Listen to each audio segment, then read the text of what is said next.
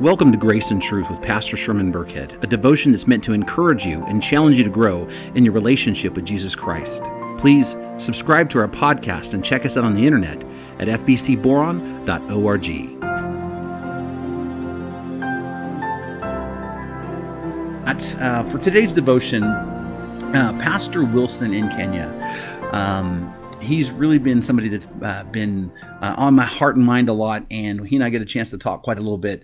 But he's been really excited about the gospel and the message that we've been preaching, and he's asked me to share some teachings about the doctrine of salvation.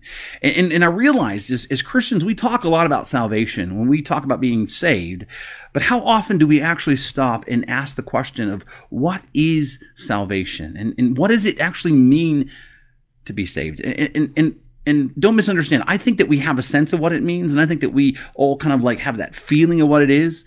But when was the last time we've actually, took the time to think through the doctrine of salvation and all that it encompasses for our life and our spiritual life? Because although the doctrine of salvation is very simple, and it's simple enough for somebody very young, even children, to understand, there's a lot of important facets to that are beneficial for us to study, and that are beneficial for us to grow in our understanding of who God is and what God has done for us. Because the truth is, salvation is not simply a one-time event that happens in time and space. Salvation is a supernatural act of God where He saves sinners. And that involves several important truths that really we should, I think, take the time to understand. Truths like regeneration or being born again. Jesus said that there's no one getting into the kingdom of heaven unless they're born again. Or justification, that we're justified from the penalty of sin. We are saved from the penalty of sin through faith in Christ. We're justified by faith alone, as we say. And then there's adoption, where God takes us, sinners and enemies of God, and make us part of His family. And then there's sanctification, where God progressively saves us from the power of sin through the work of the Holy Spirit in our lives. And then there's glorification, where finally, one day that we look forward to, where God rescues us permanently from the presence of sin forever, where we'll be perfected one day. Salvation is the work of God, and that work of God is in the past, present, and future. And because of that, we can talk about being saved, in the past, that we were already saved. And then while at the same time we talk about God saving us presently from this world, and then looking forward to when we will finally be completely saved, when we'll be perfected, and all things will be brand new. And so with that, this topic is a really big topic for us to talk about, and I think it's important that we spend some time working through this. And so here's what we're going to do. Over the next several episodes of Grace and Truth is we're going to dive into the doctrine of salvation, and we're going to really take it apart and look at the pieces so we can understand it. And we're going to do this for two important reasons. Number one, it's important for us to examine the doctrine of salvation and all the doctrines of our faith, because they help us to grow in our understanding of who God is and what God has done for us. It helps us to worship Him better, and it helps us to grow and walk with Him closer. Number two, we're going to actually upload all of these videos to YouTube, and we're going to create a special playlist so that our brother Wilson in Kenya, he can take these and use them as a teaching aid so that he can use to disciple other believers. The hope is that this will be a resource that he can use to help strengthen the members of his church in Kisii, Kenya. And also then when people come to faith, that he can use these as kind of like a foundational teaching aid. And I'm hoping that this will be something useful for that. So my goal then would be to give you a foundational understanding of the doctrine of salvation and help you to kind of get your head wrapped around the big pieces. But understand, this is not going to be a full academic treatment on the subject, right? There's a lot to learn, right? But we're only going to cover so much. My aim is to help you to have a working understanding and a working knowledge of the doctrine of salvation, and at the same time kind of whet your appetite so you can go out and learn more and grow in your faith that way. And so in the coming installments, we're going to be talking about regeneration, being born again, justification, adoption, sanctification, and glorification. And they are all, theological terms, but really once you understand them, they're very practical, and they have, they're very beneficial for us to know.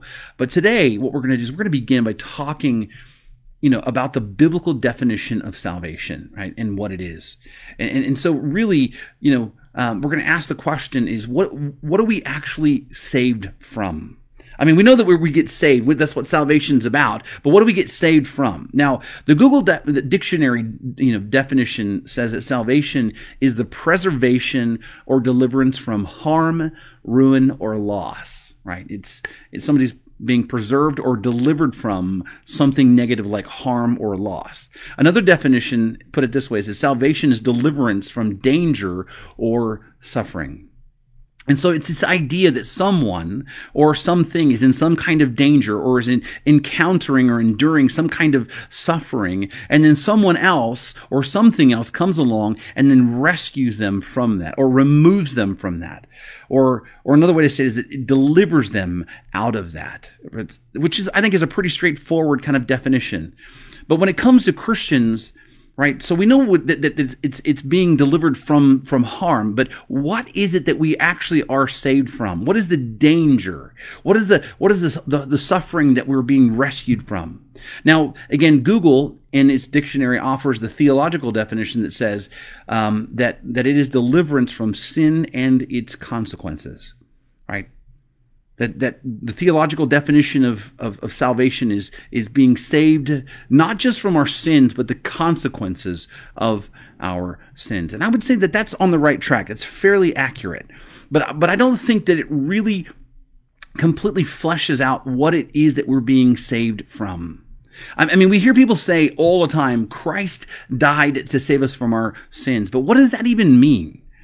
Right? What is it about our sins that we need to be saved from? And I'm not asking a silly question. I mean, really think about this. Is it just the consequences of our sin, the negative things that happen? Is it the power of sin over our lives? Right? And why do we need to be saved from these things in the first place? I mean, why do we need rescue? Why can't we just live in those things and just live life that way? And I ask this question because a lot of people who really don't know the answer to this question have a flawed understanding of what it means to be saved and why.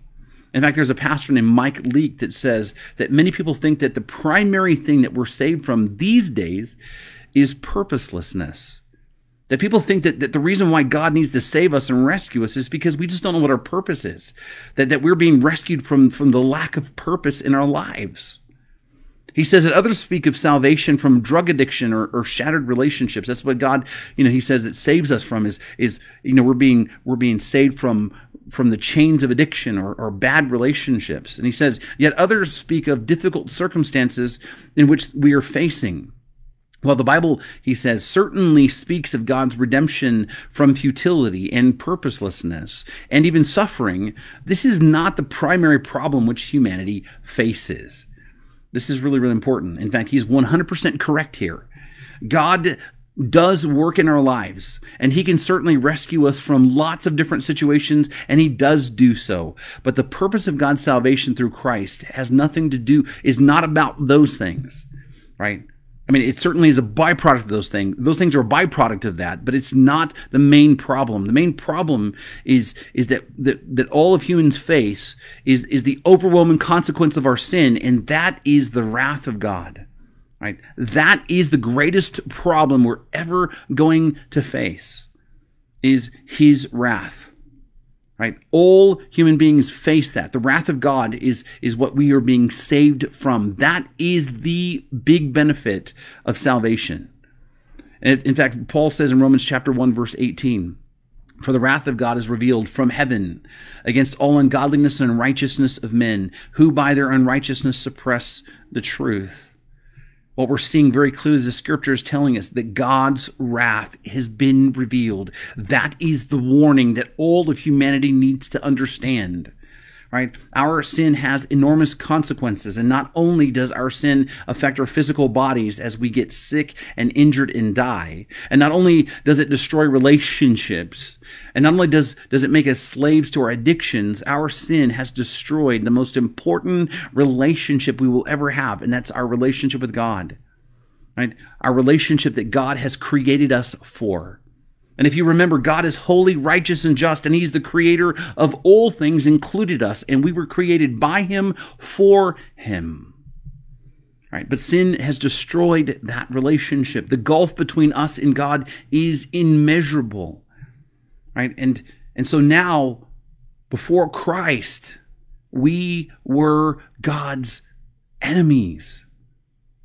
We were openly rebels against God. And not only that, we hated God and refused to thank him and refused to worship him. We despised him. We mocked him. And in our sin, right, our sin distorted our minds.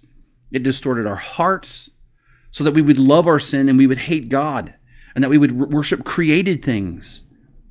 As the Bible says, we will worship created things, but not the Creator himself.